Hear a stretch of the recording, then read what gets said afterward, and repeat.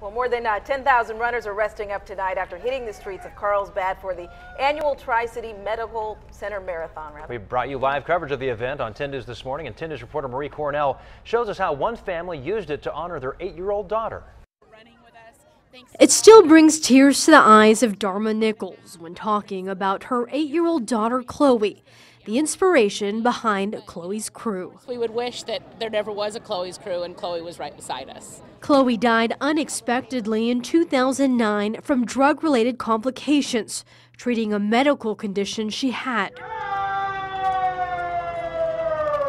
And to help her deal with such a tremendous loss, Dharma picked up her running shoes. Just the activity of putting one foot in front of the other was really healing and really therapeutic, and was kind of the only thing that helped our mind heal, was just that constant movement.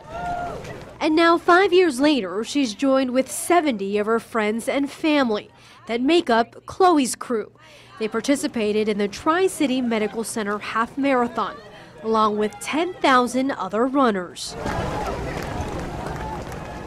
Chloe's crew is just one of 21 local charities that these runners are raising money for. In total, organizers believe they'll raise about $200,000. They even had an angel posted along the route. This is a picture Chloe's family sent to 10 News of her little sister dressed in a halo outfit, cheering on the runners. That, combined with the familiar voice, helped motivate Dharma and her team push through. I was having a hard time at mile 10, and I felt Chloe's little spirit, and she pushed me on. In Carlsbad, Marie Cornell, 10 News.